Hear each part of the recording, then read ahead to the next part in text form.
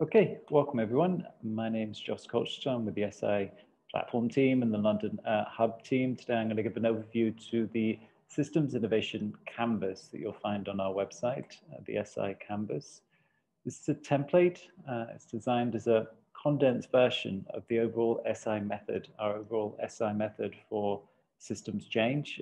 What does that look like? It's four main dimensions to this. We start with systems thinking about the issue from a systems perspective.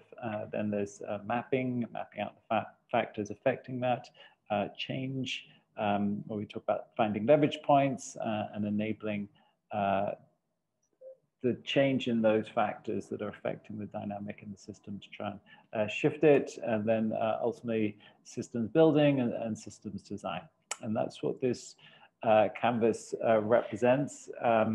Those four main dimensions, they're compressed into four concentric circles. The first one, we put the challenge. This slide is going to give you an overview to the overall canvas. So in the center, we put the challenge and we start to try and shift our thinking to a systems perspective of it. We'll go into each one of these circles now in a minute.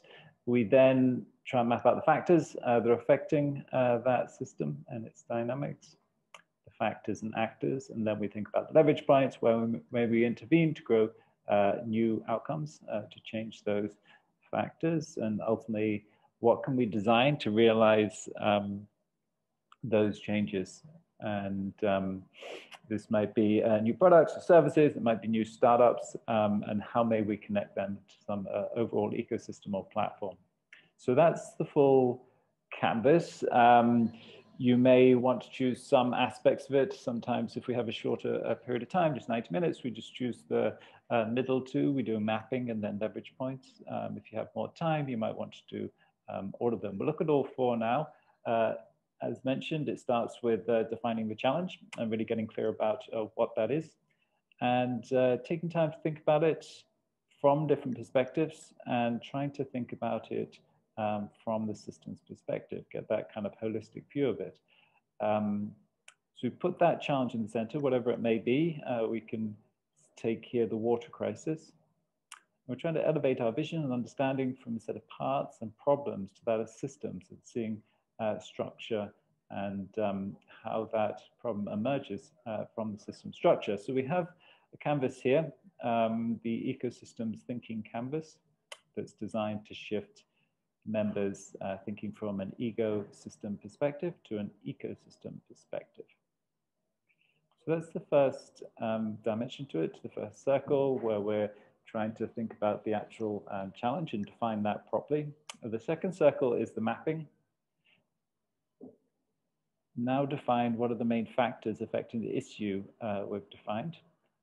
Post up as stickies of all relevant factors and elements. So let's take a look at that. We'll think about the water crisis. This is the second circle. We have a template to help participants think about the different dimensions: social, economic, technological, environmental.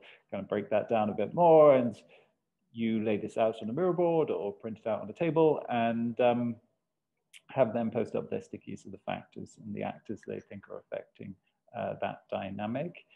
You can, of course, adjust that template. We have other ones. If you're dealing with an issue that's more, say, social, then you might want to add psychological factors. If it's more environmental or physical, you might want to introduce more environmental factors or both of them. So you can adjust the template as needed. So the third section is thinking about influence points, places to change and shift the dynamic.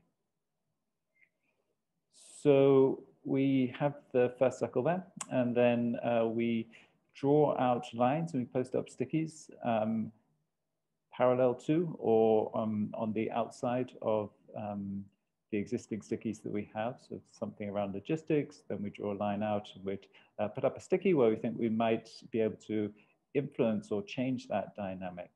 And we can do that for all the different dimensions like this. And fill out the circle as you see here, and that's the third section. where we've thought about the places to intervene and the things that we want to change in that system. So the fourth section is thinking about the innovations in the systems design. What might we design to realize those changes, whether that's products, services, might be new startups, whatever it is. So yeah, we're on the fourth circle here. We've defined the issue in the center there. We've mapped out the factors affecting it. We've thought about leverage points, the things we might want to change or where we might want to intervene. And then, of course, we're thinking about how can we design and develop, what can we design and develop to realize these new potentials.